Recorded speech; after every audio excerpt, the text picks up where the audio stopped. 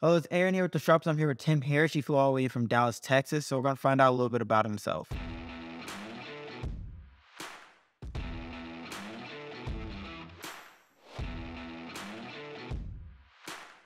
Tim Herriage, RCN Capital. I came in from Dallas, Texas. So how long have you been in the real estate business? 22 years. 22 years. What got you started? What would entice you to get into real estate? When I got out of the Marine Corps, my gunnery sergeant gave me a copy of Rich Dad Poor Dad. A lot of people don't know that Robert Kiyosaki was a Marine, or is a Marine, I should say. So he gave me that, and I read it, and it just changed the way I thought about my future. Well, originally, buying and selling, wholesaling, owner financing. Now, I run one of the nation's largest lending companies for investors. We did a little over 6,000 loans last year and about 1.5 billion. I tell people that, number one, in this business, you have to broaden your mind, right? And the same ideology that makes you think that you can go from $1,000 to $1 million is the ideology that will convince you can go from $1 million to $1 billion. It's just a comma and 3 zeros. 1,000 times 1,000 is $1 million. 1 million times 1,000 is $1 billion. If you can do the first, you can do the second. All right, I have 2 questions. First, a little bit off the topic. I told you I wanted to hear about your cooking. What is your go-to meal? What's your go-to dish that you make? And when did you get into cooking? Like, what made you fall in love with it? So in 2013, I started a big company with Blackstone. Okay. Ran it for about 3 years. I was the managing director. Billions and billions in transactions. Got burned out. I'm a builder, not a maintainer. So I ended up kind of retiring for 3 to 5 years.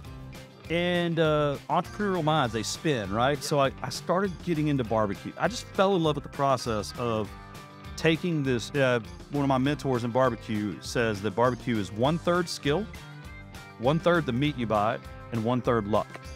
And then the smell of the pecan, and it's just the process. Yeah, It's just the whole thing brings me joy, and it's something I can do with my family. So that's kind of where that love came.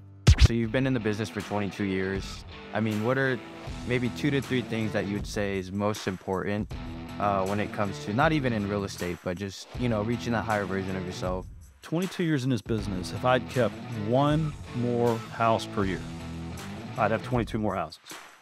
And you're talking about houses that now people are buying for $300,000 in Dallas, that I was buying for 40 when I got in this business.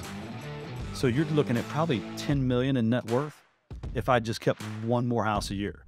Okay, so my last question is back to real estate. If someone is like you have you're very seasoned into the game, what is the number 1 thing someone should learn if they want to get into the real estate business?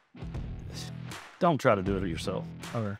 It was, someone asked me on a podcast recently, said, what was the first deal you did by yourself? And I don't think I've ever done a deal by myself.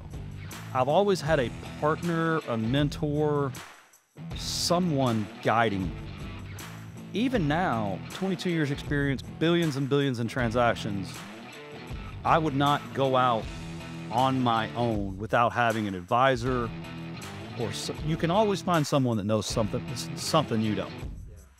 So I would say, don't try to do it on your own. Find someone to guide you, help you, and skip some of the headaches that are around the corner no matter what. And it's almost like everyone always says, I want to do real estate to be my own person, own this, but it's like you actually do need the help to do anything you want. So that makes sense. All right, so make sure you guys listen to this podcast and check it out. So is it Iron Capital or Iron Capital? It's RCN Capital. RC, that's a C. Yeah. I'm blind. That's a logo. Okay. RCN. That's a very creative logo. I like it. Props.